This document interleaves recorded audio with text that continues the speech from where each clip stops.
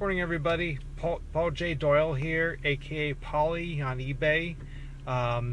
This is one of the rarest D&D related items that's not an actual game product.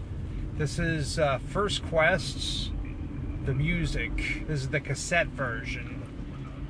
This is really rare, but I'm just playing this just to prove that yes, this does in fact play. Now, the only working tape deck I have is in my car, so this is the best I can do for the moment. But yes, this cassette does work. It's in great shape. You'll see more photos and everything. I'll also have in the description, a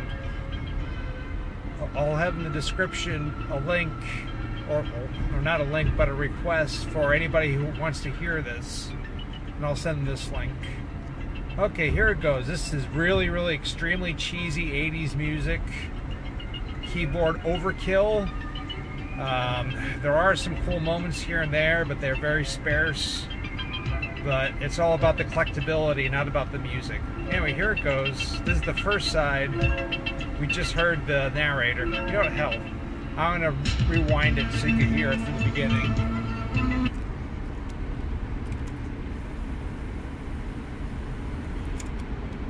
On the rest of my way home from work, real life work, you can hear the rest of this. Hear a clip of it. It was a time of moving among other lands. The old gods were now ruling, taking pleasure in bringing chaos and ruin to these once beautiful places. They could only be banished by the crystal chalice, one of the lost weapons of the Lords of Light.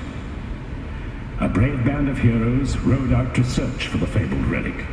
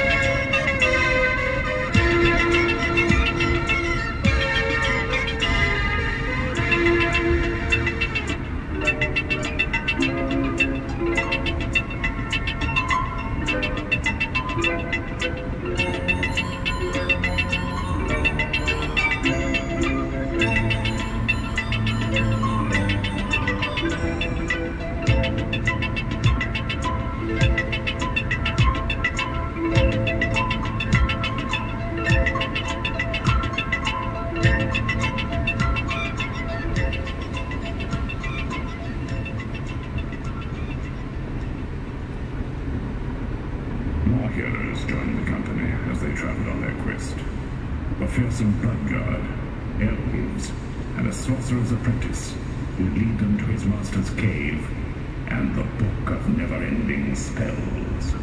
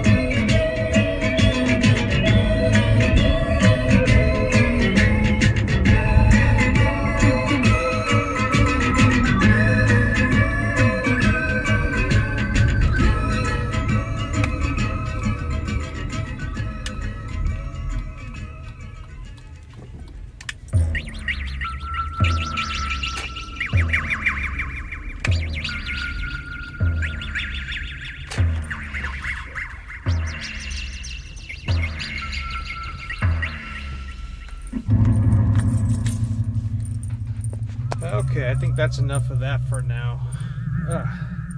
Some of you might actually like the music out there, but yeah, everybody likes certain things, I guess.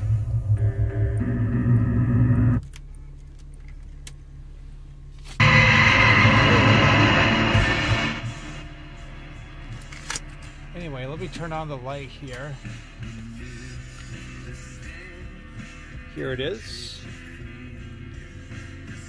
Background music is the church, by the way. A little bit better than this. Anyway, here's the cassette. That's the first side. There's a tape. I should rewind it the rest of the way. And here it is. Here's the cassette box. After the sun comes up, I'm gonna take some clear photos of these, and you'll be seeing these in the forthcoming listing.